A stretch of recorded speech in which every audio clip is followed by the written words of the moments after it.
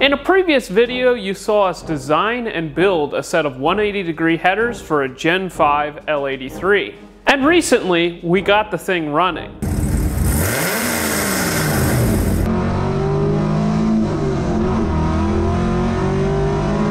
And today we're going to ask, can you get the same sound and performance benefits from a set of headers that are a whole lot easier to package?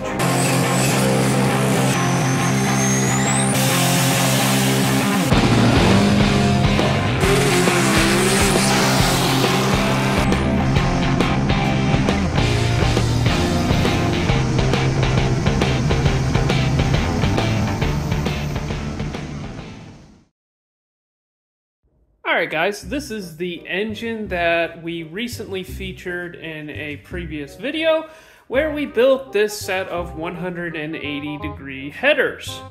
Now in that video we showed you how to get the exhaust waves to sort of equal out going into the collector on each side of the engine, and to do that we had to route the tubes underneath of the engine like so and take certain cylinders from one side to the other, and basically that allowed us to make it so that each exhaust pulse going into our collector here would be 180 degrees apart. Now these were a lot of work to produce, and today we're going to explore another possible method of making those pulses going into the collector as even as possible. So to start this video off, I'm going to hand it over to my dad, who's been building headers for longer than I have been alive. And he's going to show you his spreadsheet that he sort of uses to determine, one, how much power you can expect from an engine.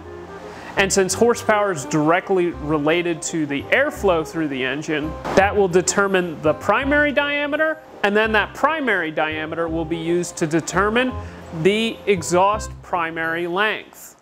Good morning, guys. You caught me here looking at some numbers on my computer, and Calvin asked me to talk about the headers that are going on the Nova, and he had done a video on the 180-degree headers. I've been building 180-degree headers and equal length headers for years, and Calvin actually questioned some things that I had thought about years ago. So we are developing a different style of headers, and one of the things that we do is we recognize that an engine is a mechanical device that converts chemical energy to mechanical energy. And when you look at the engine, and specifically the airflow and the horsepower output, you can identify a range of operation that will make everything run better and efficient. Our engine is a 376 cubic inch. With 376 cubic inches, we can expect an RPM for a certain flow. However, the camshaft is not going to let it run in that range. But we can anticipate a certain level of horsepower based on cylinder head flow, and that mechanical horsepower created by the engine is directly correlated to a flow volume. So if the cylinder heads flow around 330, the engine should make around 680, and it may be more or less based on the efficiency and other components in the engine. But direct injected engines do make a little bit more horsepower. When I look at the horsepower levels and the cylinder head flow, from the cylinder head flow, and look at the primary tube diameter, what I'll find is that in the 680 horsepower, 690 horsepower, we would be on the high side of 2-inch, low side of 2 1/4 or 2 1/8 inch. And typically on a smaller engine you want to go to a smaller tube. A bigger engine you'll want to go to a bigger tube. So when you look at this, if we size this for a small engine, 680 horsepower, 2-inch, we can come up with primary diameter. When we tie that to primary tube length calculations that are readily available, you'll see that in an RPM range for 376 cubic inches, we're going to be, and our camshaft's going to limit us to 7,500 at the most.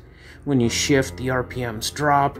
Also, our converter is not going to be that loose because it's a drag and drive. So I wanted to operate in a range from 5,800 to 7,200 as its sweet spot, and then we'll stretch it out on the top end to 75. That gives us a tube length range of 30.8 to 24.1.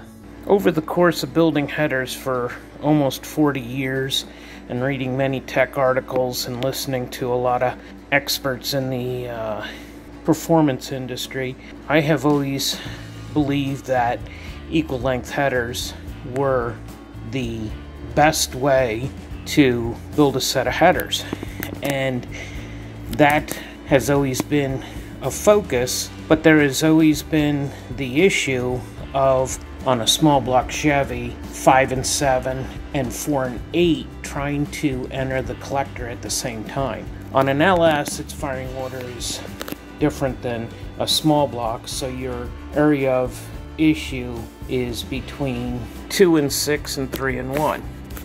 So one of the things that we worked on years ago is we introduced what we call the SPOOS plate, a sequential port energy wave separator. And if you look at this set of LS headers that we ran, you can see, and hopefully you can see, there it is. I'm making a liar out of myself here. There it is. A divider wall located between 1 and 3 on the left header, and 2 and 6 on the right side header. We also make every effort to bring the firing order into the collector in a rotating position. Simply stated, when you look at the firing order for an LT or an LS, you'll see that 2 and 6 try and hit the collector at the same, nearly at the same time, and 3 and 1 also do. If we try to separate that in a way different than using the SPOOS plate, we thought about using the RPM range of the 31 inches to 25 inches and recognizing the speed of the engine with the range difference. If we divide that by 3 at 2 inch for the increments, what would it look like with respect to the header tube lengths?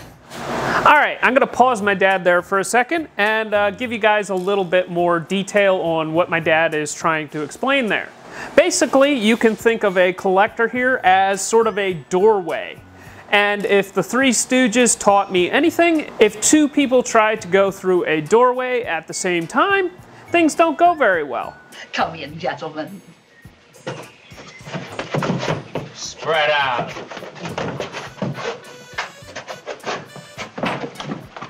The same is true for two exhaust pulses that are trying to go through this collector, and by spacing those pulses away from one another, it will allow for more effective exhaust scavenging, and you can make more horsepower. And since we are dealing with a cross-plane V8, the exhaust pulses on the even bank and the odd bank are going to have pulses which are sort of close to one another, and that's something we want to avoid. So what we are basically proposing here is we're going to make certain cylinders have shorter paths and certain cylinders have longer paths so that we can hopefully time it so that the pulses going into our collector are spaced nice and evenly apart, and we don't have that Three Stooges scenario that I described before. All right, let's hand it back to Dad. Unfortunately, the packaging headache that happens with this variation in header tubes so that we have the full sweep of the RPM range is number 2 and number 3 are the shortest tubes, and number 1 and number 6 are the longest tubes. We came up with the 2-inch incremental shift by thinking about it this way. How do we have the pulse hit at a different time and move things around to make everything work? So the lead cylinder would be the shortest and the trailing cylinder would be the longest, with the two that are in the middle equally spreading that variation. That's where we came up with these relative numbers for building the headers to, and we want to put them into the collector in a rotating position, and this is the pattern that we chose.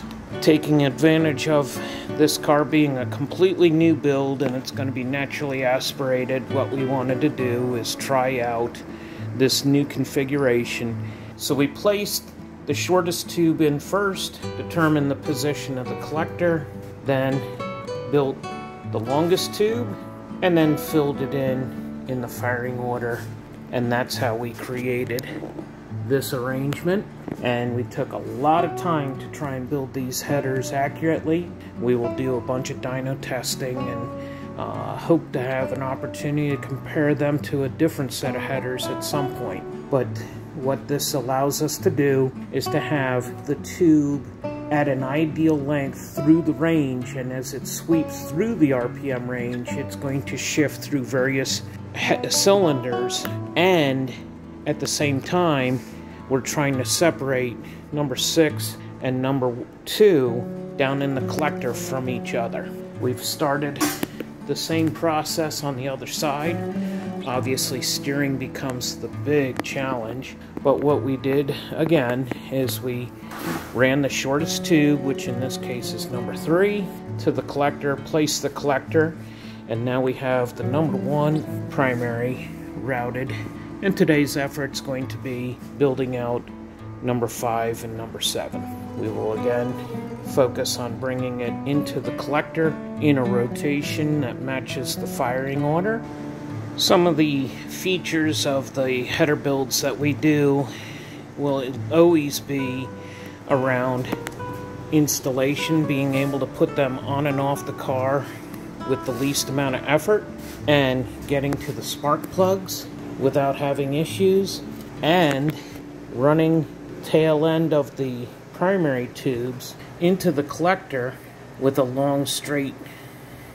Alright, as you can see, we wrapped up work on the headers that my dad was talking about in the videos. We were able to hit our primary tube target length on every tube within 1/4 of an inch, so this should be a great test of whether this hypothesis is even going to work.